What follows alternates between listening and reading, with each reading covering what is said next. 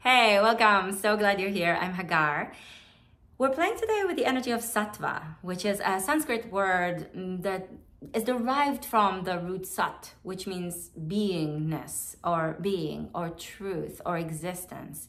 It's one of the three energies of nature according to the yoga tradition, one of the three gunas, the qualities of the natural world of our bodies. The other two, there's previous two videos that you can check out. One is tamas, which is the heavy, grounded, in a way, dark and restful energy. And the other one is rajas, which is the energizing, the dynamic, the activating energy in our system. Sattva is sometimes thought of, it's sometimes translated as harmonious or pure. And in a way, how I like to think about it is it's the integrated self. It's when we're able to integrate not only the dynamic and the restful, not only the activating and the settling, but also all the different experiences that we have in our lives that in one way or another turn on or turn off the other qualities, the energies in our lives and the experiences in our lives that take us off balance, which is, you know, a lot of life is moving through the waves, through the ups and downs. So Sattva is the invitation not to calm the waves necessarily, although some will interpret it this way. But Sattva, in a way, is our ability to integrate the different places, the different experiences, the different energies through the ups and downs of the waves of life. And so let's see how it feels in our bodies. Go ahead and stand at the top of your mat with your feet as wide as your hips, with your feet parallel, and feel the ground underneath you. Bring your left hand over your heart and your right hand over your belly so that you are beginning the practice, giving yourself the message that you are here for yourself, that no matter what you're going through right now, no matter how challenging the world around us is, no matter how excited or how down you feel about things, that you are here for yourself. You're here to hold space for yourself and for your experience. And bring attention to your breath. Let it move through you. And bring awareness to the way that it moves through you.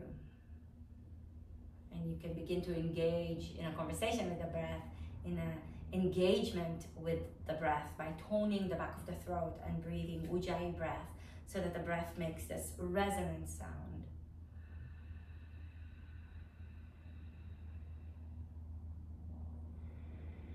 You can breathe a little bit more deeply into your belly.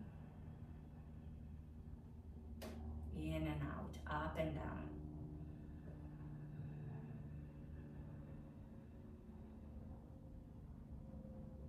Listen to your breath so that you can weave yourself into this moment.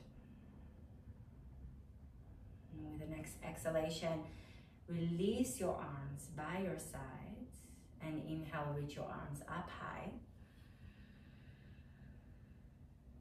As you exhale, bend your knees and bring your forearms to your thighs and cross one wrist in front of the other so that your hands, the opposite hands, comes to the inside of a knee.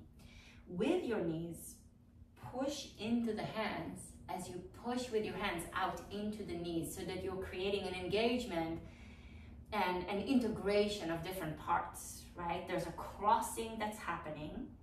And there's a moving in and out at the same time so that you are creating not necessarily balance, because balance is not always achievable and we don't always necessarily need balance.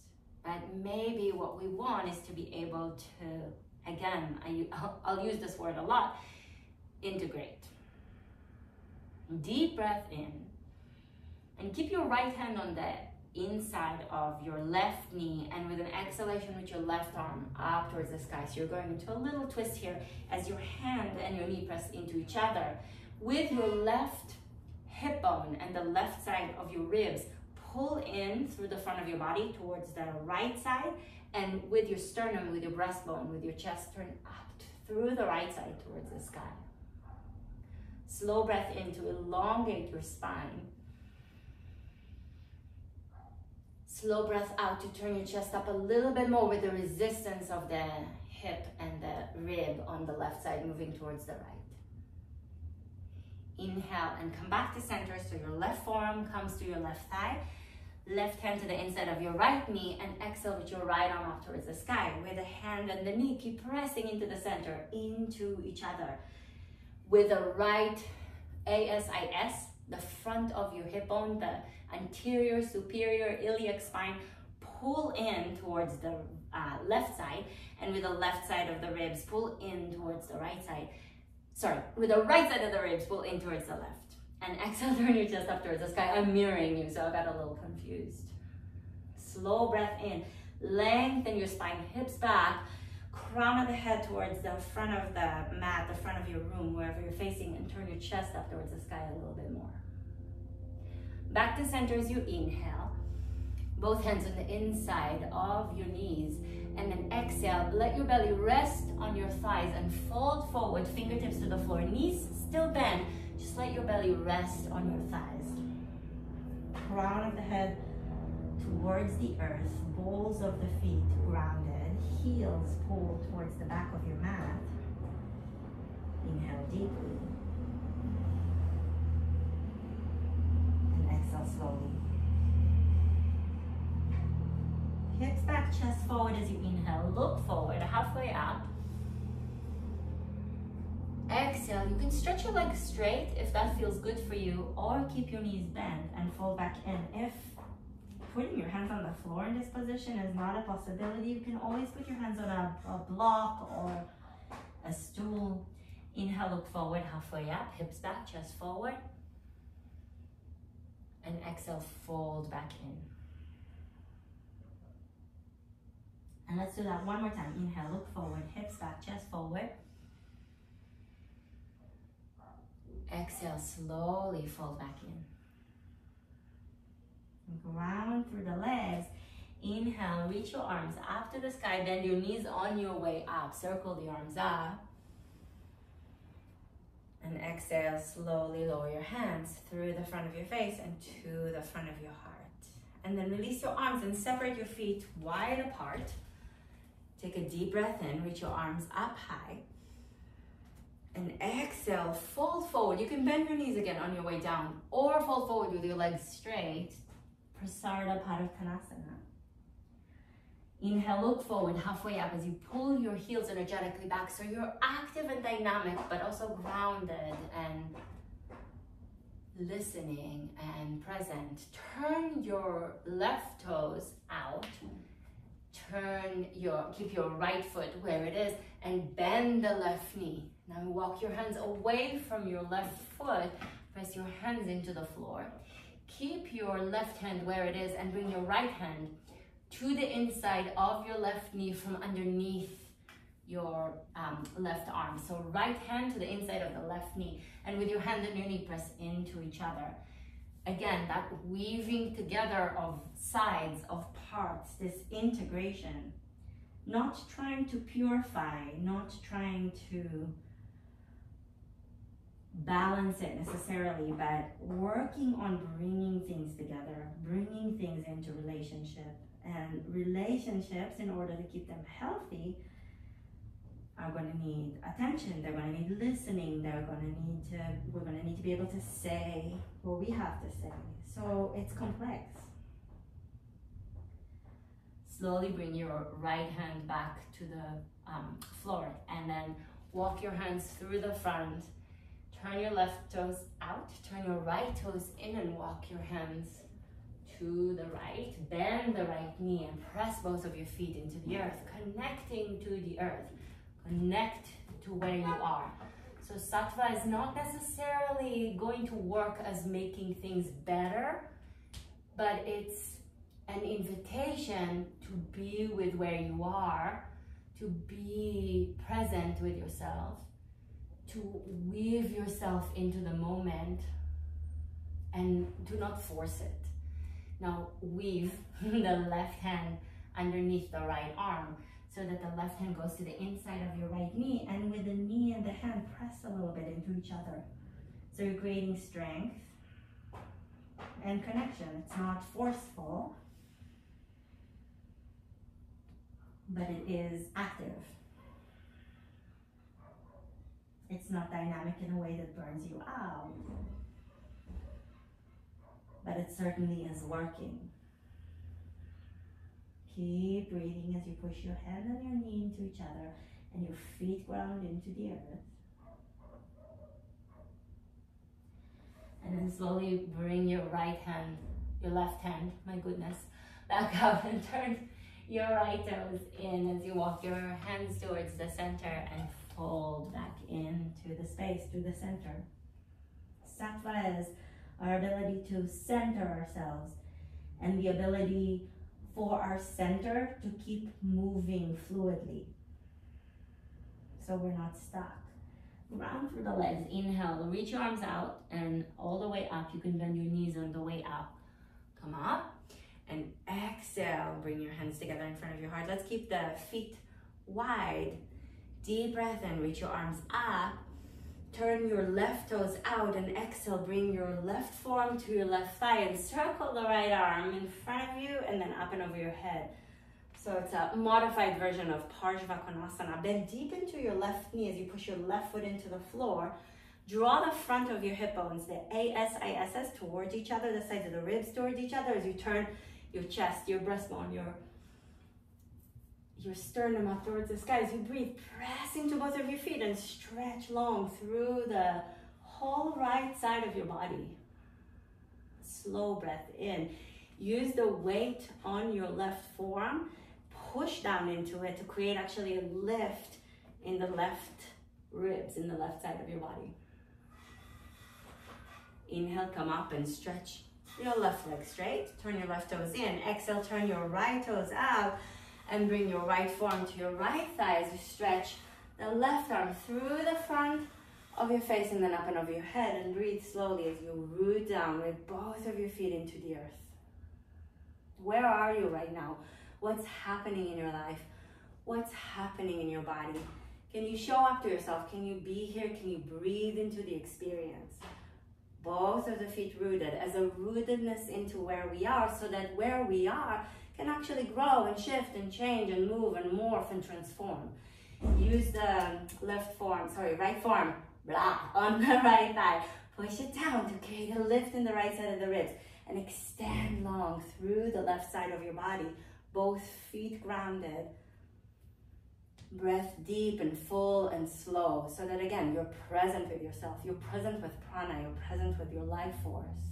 Turn your chest up towards the sky as you draw the front of both hips towards each other, the sides of the ribs and the front of the body towards the center, and keep turning the chest up. Inhale, come up. Stretch your right leg straight. Turn your right toes in and bring your legs towards each other and shake it out a little bit. Shake your legs, shake your wrists, shake your hips a little bit. Stand on your right leg.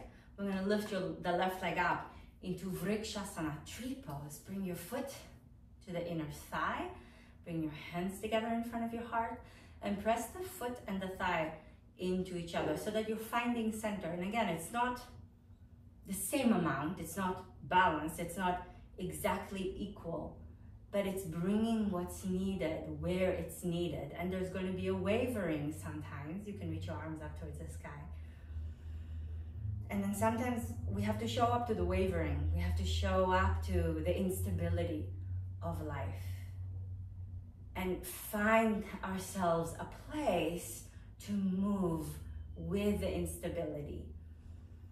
Find a way that we can maybe even learn how to fall in moments where life throws us off our game. Deep breath in. Exhale, release your arms and bring your foot down. Ground into your left foot. Lift your right foot up. Vrikshasana, tree pose. Foot and thigh press into each other. Hands together in front of your heart to start. And again, how much do you need to press with your foot? And how much do you need to press with your thigh? You're gonna feel into it. Draw the sides of the hips towards the center. Does one of your hip bones need to move more toward the other?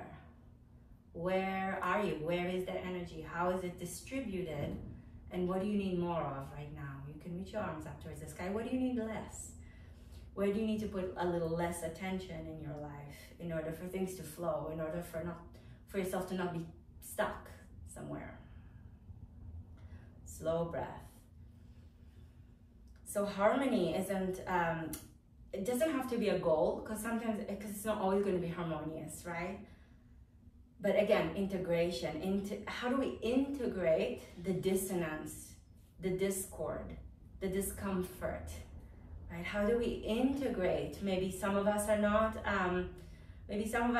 for some of us, healing isn't possible. So how do we integrate the space that we're in? Maybe you're chronically ill. I don't know what your life is like. So how do you integrate where you are in a way that honors life in all its forms?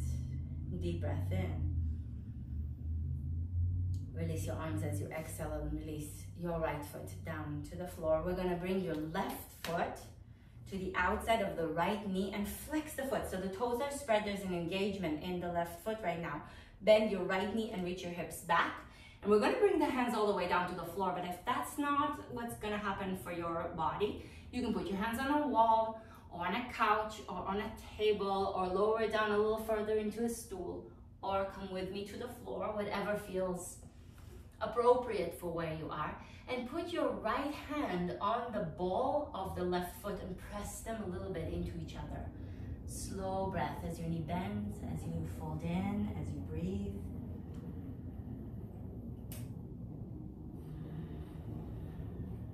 And the pressing of the foot and the hand into each other, it's an invitation into integration, into weaving together the parts of you.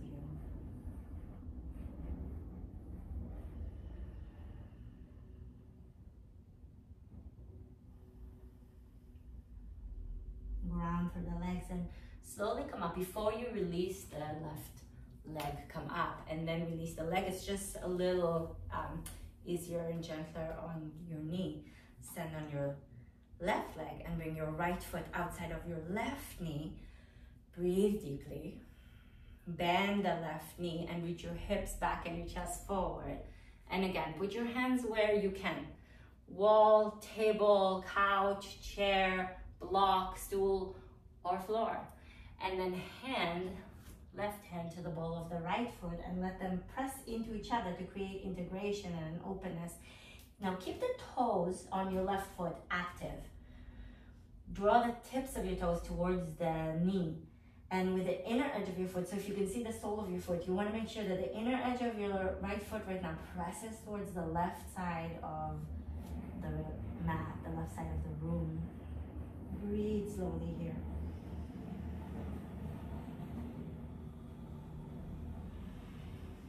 Foot and hand press into each other. Spine is long, hips are back, left is bent.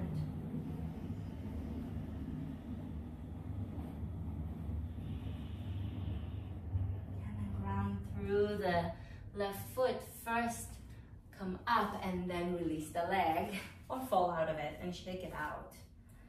Go ahead and bring yourself down into a seated position, maybe through a little bit of a dance. And we're going to bring the left foot right now. We're going to bend the right knee, bring the right foot in, and bring your left foot outside of your right knee to the floor. Now, this is a pretty big stretch for the hips and lower back. So if you find yourself rounded and leaning back like that, please put a blanket or a block or something to lift yourself up, a pillow, underneath your hips so that you can be more elevated. We want to make sure that the spine is long here. Root into the inner edge of your left foot and bring your left hand behind you. Reach your right arm up, deep breath in. And exhale, bring your right elbow outside of your left knee, left thigh, as you turn your chest to the left. Now we're starting a lot, you've probably noticed, because I got all confused so many times. We're trying to do each of the poses first on the left side and then on the right, because our tendency is to usually start on the right side. So Sattva is the ability to bring a little bit more of the other side. So if maybe there's even something in your life, maybe an argument, maybe something where you're only seeing things from one perspective, or you're always putting the weight, leaning more to one side, which is okay. We all have our opinions and the things we care about. That's not excellent. I'm not speaking against it.